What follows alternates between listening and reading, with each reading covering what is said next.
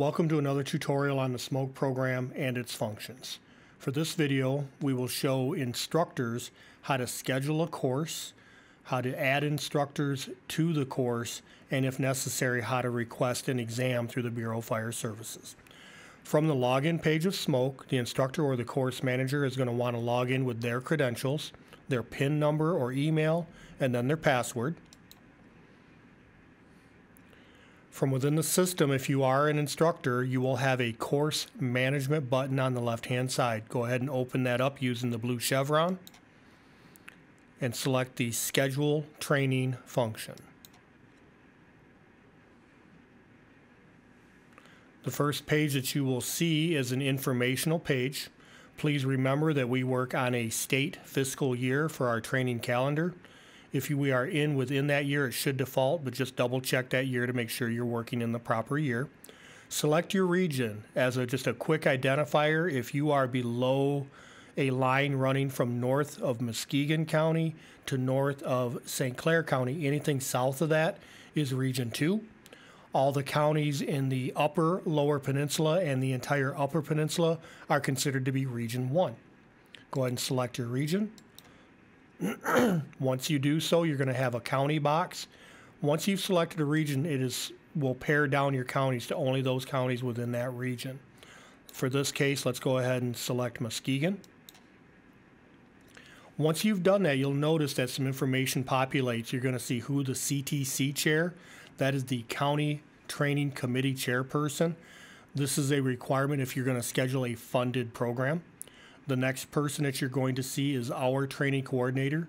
These are contracted coordinators that we send out to proctor exams for firefighter 1 and 2 and for the various instructor levels at this time.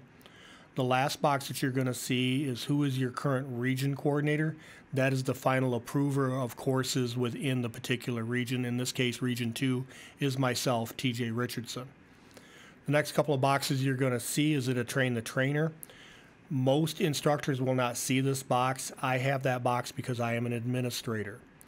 The next box you will see is a question: are the course or courses attached to this application closed to users within a specific department, or basically departments within a county? What this means is are you running a straight in-house program that you do not want open to the public? Most of the time we're going to say no.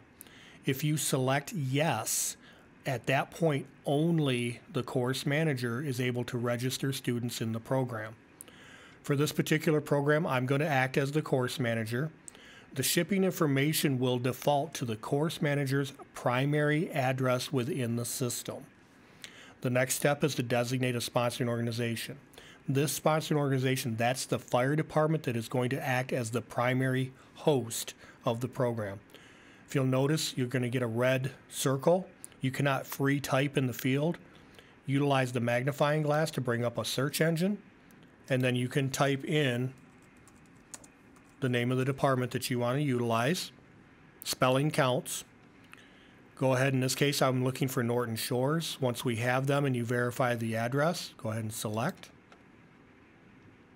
And you'll notice that now adds that to the system at the bottom. If you are done with this page, select the navy blue Save Training at the bottom of the page. Please note some new information. Very often when you reach out to your region coordinator, we ask you for what is your tracking number. That number at the top, that is your tracking number. The first 4 digits are the fiscal year. The middle digit is your region code, 1 or 2. And then the last 4 digits is the true tracker. Those numbers are populated sequentially by region from the beginning of each fiscal year. Notice we have a new button, Courses. This is where we're going to add courses.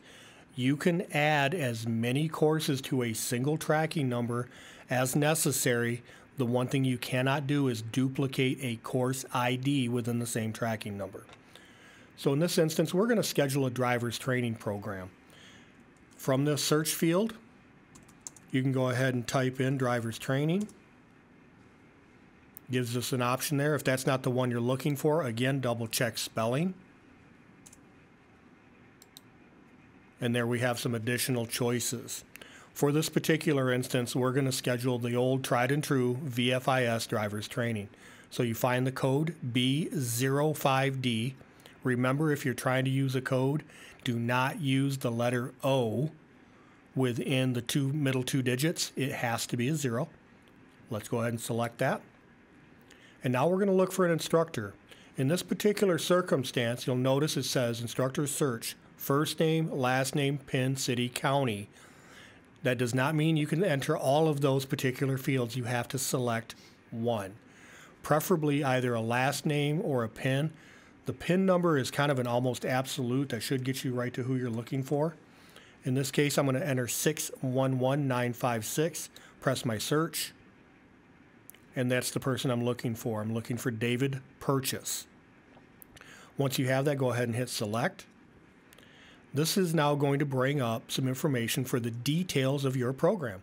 When are we going to start the program? BFS, Firefighter Training Division, asks that you do not schedule a program in less than 6 weeks from when you submit the course. We need that time in order to properly process the courses. So let's look at a date in the future. We're going to run this program, let's say on May the 4th.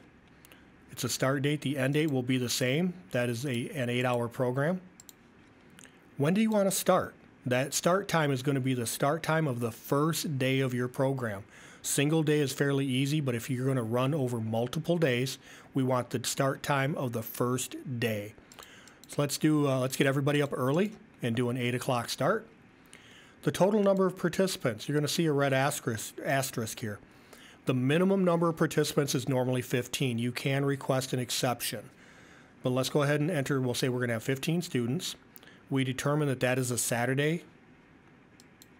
That will be the same day that we run a written exam. Driver's training still has an exam.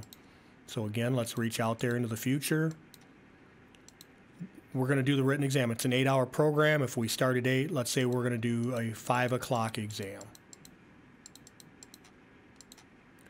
There is a practical component to this program. We're going to go ahead and do that for the same time. Now you'll note at the bottom, again, you have a course and exam location. The address and the information in there will default to whoever your sponsoring organization is. If you need to make changes, you can actually do that, as this is a free text field.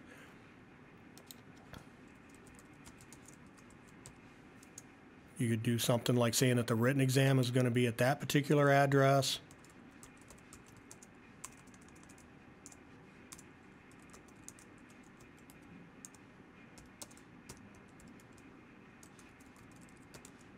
Something along those lines. Okay. Once you are comfortable, go ahead and hit Save Changes. You are going to then note that we have a brand new full course number. If you look at the course number, 2019-2-61. The 61 is the county designator for Muskegon County. B05D, that is the course ID for VFIS driver's training. And then again, we have those last 4 digits that is a tracking number.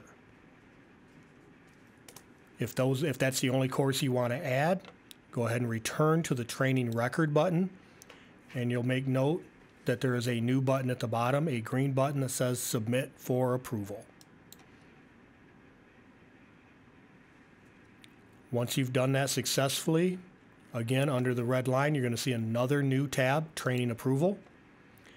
As the course manager, once you hit Submit for Approval, you have automatically approved that by default. You'll notice some additional approval requirements. Training coordinator will now approve your course. Once the training coordinator approves it, the red and green box will appear under the region coordinator.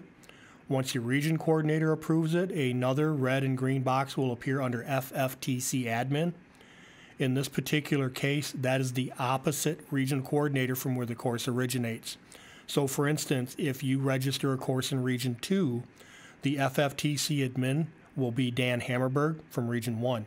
If you register a Region 1 course, the inverse is true. It'll be myself down here in Region 2. We hope that you found this video helpful. If you have any questions, please do not hesitate to reach out to your region coordinator.